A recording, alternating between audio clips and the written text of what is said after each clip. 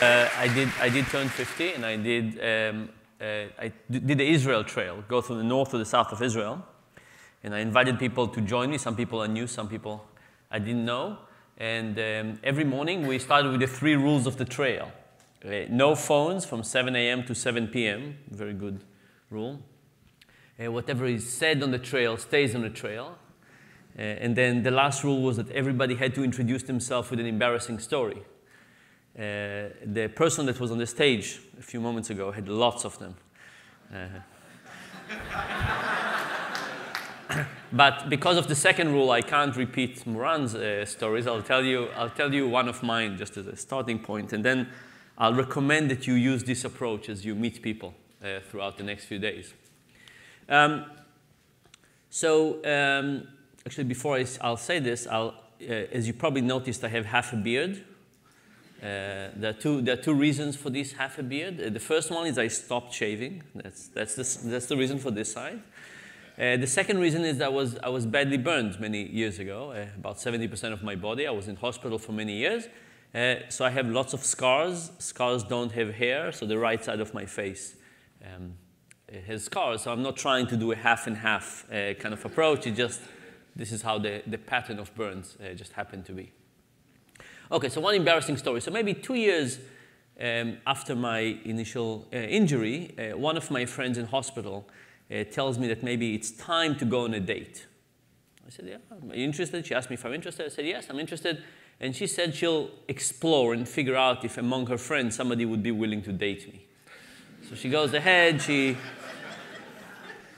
looks, she explores. She doesn't tell me what percentage of people said yes, but she comes back and said no. But she comes back and she said, I think I have a candidate. How about meeting and going for ice cream? I said, great.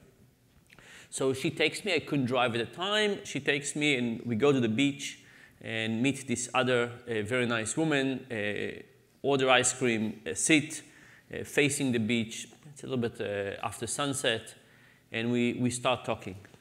Maybe 2 or 3 minutes into the discussion, she asked me something about hospital. I don't remember what exactly she asked, but I go into a tirade about a nurse I hated. This was a person that was cruel and vicious. I think he enjoys hurting the patients, and I would try to reorganize my day as a way to avoid him. I would try to figure out when he's on duty and try to get treatment in different hours. If he was on duty on the weekend, I would try to get operated on Friday so that nobody would treat me. I really hated the guy. I really hated the guy. I was afraid of him. I hated him.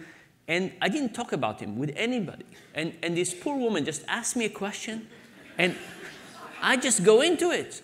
And I don't know, maybe 15 minutes, and I just describe hate and anger, and I go. And at the end of the 15 minutes, I just breathe heavily. I unloaded.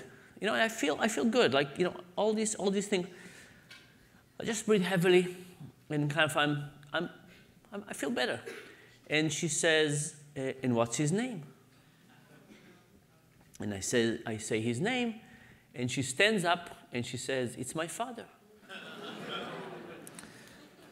I've never seen her since.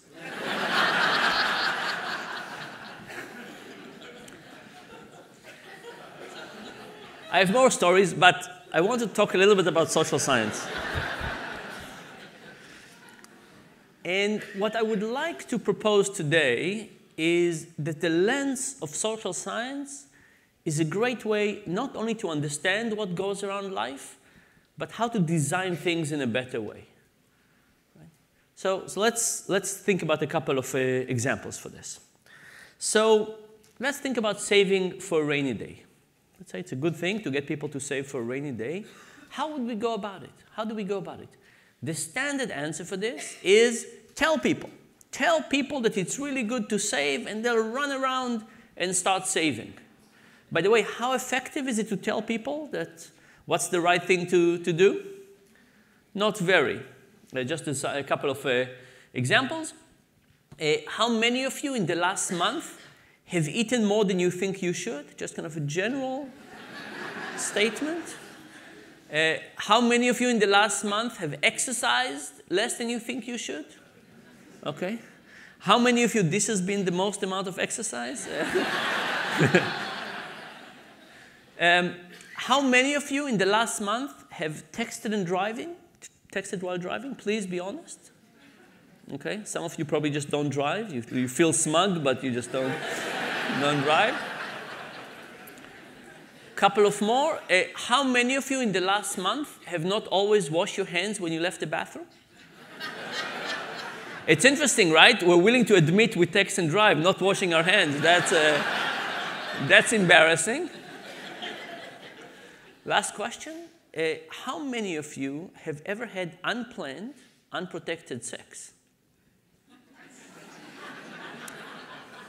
We're going to show our documentary on dishonesty tomorrow night.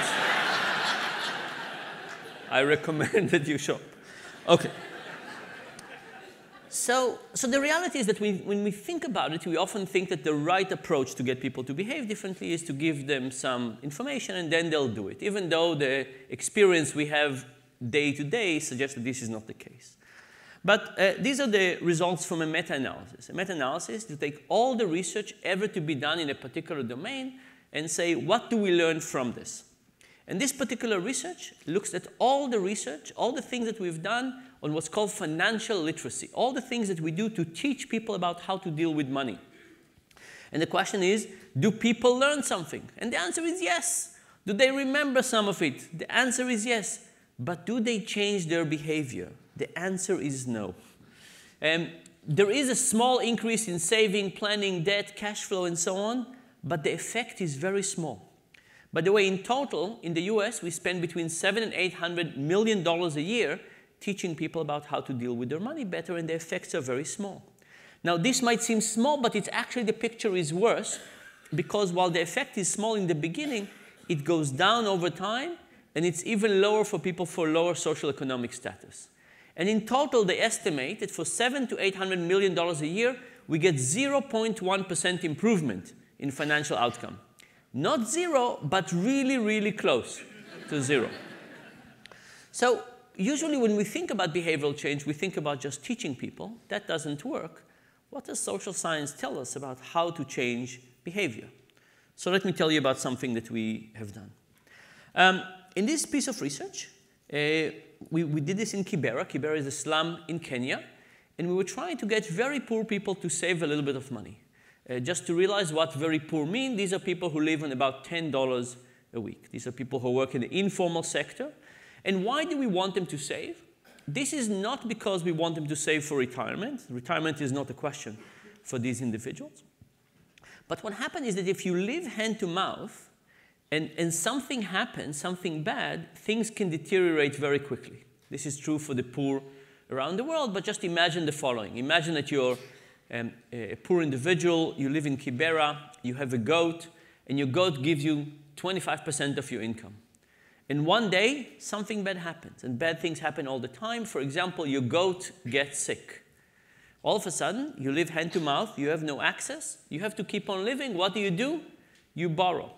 If you borrow in Kibera, you might be borrowing at 10% a week. And let's say that 4 weeks later, something good happens, your goat is healthy again, you're now 4 weeks behind plus interest rate. How do you get out of this? Maybe if you have a lanternere, you have to sell it. Maybe if you have some tools, you have to sell them. And this, by the way, happens all the time. Bad things happen, and then things just escalate downward. So we wanted people to have a little bit of money for a rainy day. Now, what do you think would happen if we said to people, look, keep your regular wallet in your right pocket and keep a special saving wallet in your left pocket? What would happen? People would find things to spend the money on. Even if you walk down in Kibera, you have fruit, more water, more kerosene, there are things to buy. So we said the principle of design we want to have is that it will be easy to save, but hard to get the money back.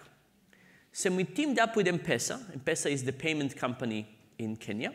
Kenya is a country where very few people have bank accounts. Lots of people have an M-Pesa account. It works on any feature phone. It's really an amazing system. So we teamed up with M-Pesa, which means that people could text their money into their account. And we teamed up with an investment bank, which meant that every night the money moved from M-Pesa to the investment bank. And this system meant it was easy to text money in, But if you wanted to get the money out, you couldn't get it out of M-Pesa. You had to take a bus, go to the city, fill a form, wait an hour, take a bus back. It could take you 4 or 5 hours. And we wanted this on purpose. We wanted people to have access to their money in case something bad happens, but we didn't want everything to become an emergency. OK, so we created that system. Imagine we give it to lots and lots of people, and then we do an experiment. We add more things, different conditions. So some people just get what's called the control condition, just this system. Some people get that system plus a weekly reminder that says, try and save 100 shillings this week, about $1. Some people get the same text message, but with a message from their kids. It says, hi, Mom, hi, Dad. This is little Joey, whatever the name of the kid was. Try and save 100 shillings this week for our family. By the way, these people know that their kids don't have a cell phone. It's not a mystery. But it was to remind them. It was to remind them about their family. Another group got a 10% match, save up to 100 shillings, we give 10%. Another group got a 20% match, save up to 100 shillings, we'll give you 20% match. 2 other groups also got 10% and 20%, but they got it with what we call pre-match. What is pre-match? There's a principle in behavioral economics called loss aversion. Loss aversion is the idea that we hate losing more than we enjoy gaining, right? So think about the regular structure. You're in the 10% condition. You put 40 shillings. We add 4 at the end of the week. In the pre-match, we give you the whole match in the beginning of the week, 10 shillings, let's say. And then you put 40. We leave 4 in, and we take 6 back. The idea would be that people would see all the amount of money they don't match every week, and that pain might get them to save more. And finally, we had a condition with the coin. We had a coin about this size with 24 numbers written on it. We asked people to put the coin somewhere in their hut, and every week we said, this is week 1, take a knife and scratch the coin this way if you saved, and this way if you didn't save. People went on like this. Now think about it. Which one of those methods do you think created the highest amount of savings? Text from kids, 10% at the end of the week, 20% at the end of the week, 10% beginning of the week, 20% beginning of the week, or the coin? Well, we could take a vote. This is the system. We had financial incentives, 10% or 20%, loss aversion. We had something emotional trigger. And we had the coins. Here is how the coins look like. OK, so here's what people think. This is not a result. This is what people think. And this is true for both people in Kenya and people in the US, just what people think.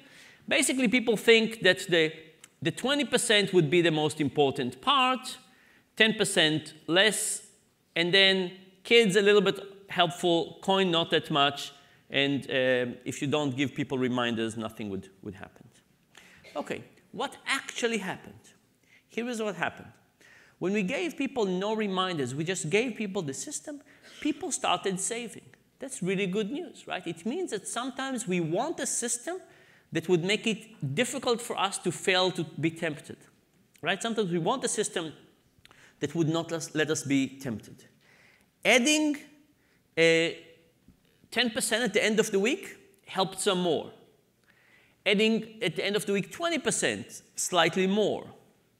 In the beginning of the week, with loss aversion, helped a bit more.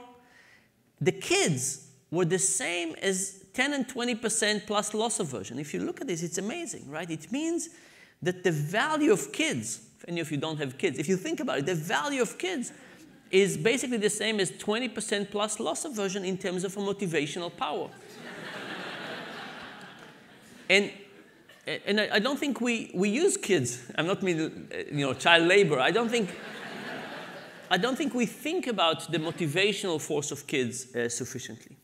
But the big surprise was the coin. The big surprise was the coin because the coin basically doubled savings compared to everything else. And of course, now that we know that, the question is why? Why was the coin so successful? My research center at Duke, our name, we call ourselves the Center for Advanced Hindsight.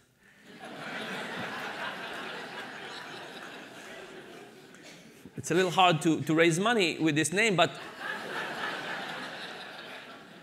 But the benefit is that it's designed to remind us that we don't always predict our own results. But why did we come up with this coin? What was the motivation for this? And I want to show you one more piece of data, which is that the benefit of the coin, which is what you see here in yellow, was not so much on the day when people got taxed. It was all over the week, right? Which means that it was a very different reminder. Now, let me tell you how I started thinking about this coin. So I was in Soweto, a different slum in South Africa. And if I need to design an experiment about buying coffee, I don't need to go anywhere. But when you do experiments in the third world, you have to walk around. You have to try and see what's going on. You have to try and understand the system. And I walk around in Soweto, and I see a father buying funeral insurance for a week. Right? In South Africa, funerals are very, very expensive. People spend up to 2 years of income on funerals. And this father bought funeral insurance for a week. And just to be clear, what it means is that it would only apply if he dies in the next 7 days. Right? People who have very small amounts of money buy small amount of soap and small amounts of insurance and so on. And he took that certificate and in a very ceremonious way gave it to his son. And when he did this little ceremony of giving it to his son, I thought, without this little ceremony, what would be the most visible thing for the family on the day that somebody buys insurance or saves money? The most visible thing would be that there's going to be less. If you're a breadwinner and one day you put money in insurance or you put money in savings, what you're going to get to the family is less. If you're very poor, it will be tonight. There'll be less fruit, less water, less something. If you're not as poor, it will be maybe not tonight, but it will be something less. And what his father did, I think, in a very intuitive way, is to say it's not less, it's just different. And our coin was designed to have this idea in mind. This is a funeral in South Africa, very, very festive. So I thought, maybe what we need to do is we need to get the family to understand that there's not less, it's different. And the breadwinner needs to have some pride, right? Otherwise, if you're putting money away and the family is not recognizing it, you're getting less pride of it. So that's the first thing. But then I started thinking, how did we used to save 300 years ago, 1,000 years ago? How did we save? We saved in goats or in bricks, right? We saved in things that were visible. Right? And when we saved in goats, you could come home at night and you could see how many goats your neighbor has, and you could compete who has more goats. But then we invented money, and then we invented digital money. And all of a sudden, we took this whole activity of saving and buying insurance and made it invisible. And we would compete on anything as long as we could see it. But we took these activities of finance, saving, long-term, thinking about long-term financial well-being, and we made it invisible. And as a consequence, we can't compete on that. What are we competing on? Spending. Spending is easily measurable. You can easily see what your neighbors have. Saving, you can't. Obviously, we basically overemphasize spending and underemphasize saving. There was a study that showed that when people win the lottery, their neighbors start spending more money. And some of them spend so much that they go bankrupt. And I know what you think. You're saying, oh, these crazy Americans. No, Canadians. These were Canadians. Good people.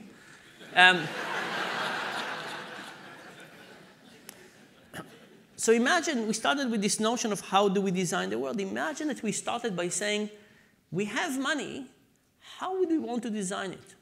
If we're a social scientist and we think about how do we design money, would we want to design it in a way that would make it invisible, that would take some of the most important activities we can take, like saving and buying insurance, and make them invisible, and taking some of the activities like buying new cars and make them visible? I don't think so. So we can think about how we want to redesign money to get us the outcomes that we want. I want to give you another example, losing weight. We all know the problems of weight gain in society. And we started thinking about how would we approach this problem? How would we take this big question of weight loss, and how would we tackle it? And there's lots of ways to go about it, and there's, like many things, multiple solutions. But the first point for us was to say, let's start with the bathroom scale. You see, if you're an app on somebody's 4th page on their phone, nobody's going to pay attention to you. But if somebody is giving you 2 square feet of prime real estate in their bathroom, take it, right? It's a really good point. Somebody is going to see it multiple times a day and be reminded and so on. Okay, so we said, let's start with the scale. That's our Trojan horse into people's lives. And then we said, okay, what do we know about this scale? And we know 3 things. The first thing we know, it's a really good thing to stand up on a scale every day. It's good to step up on a scale every morning. In the evening, not so much.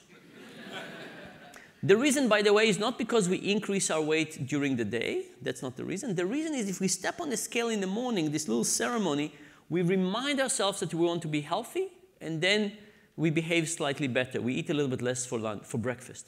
If we step on it at night before we go to sleep, we wake up in the morning, it's forgotten. There's no effect on behavior. So it's good to step on a scale every day. It's good to step on it in the morning. The second thing we know is that weight fluctuates a lot. Weight can fluctuate 2 or 3 pounds a day. Now imagine somebody doesn't change their weight, but it just fluctuates. Now we mentioned loss aversion. Losses loom larger than gains. In weight, it's the opposite. Imagine a day you gain 2 pounds. Very, very unhappy day. And then you have a day you lose 2 pounds. It's a happy day, but it doesn't make up for it. So on average, even if your weight doesn't change, it just fluctuates, the overall experience is negative. Think about it for yourself. How many of you have bathroom scales? How many of you look forward to the experience of stepping on them? It's mostly unpleasant news because of loss aversion. The other thing that happened is that we have a theory. We expect changes to happen rapidly. So we think to ourselves, if I went on a diet for the whole day, like the whole day, my weight should go down tomorrow. And if I've done it for 2 days, of course it should happen. The body doesn't work this way. It can take 10 days, it can take 2 weeks. Sometimes it doesn't happen. The body is a stochastic delayed machine. And because of that, we get very discouraging feedback. You can have 2 days of 2 days of diet, and you step on the scale, and your weight went up.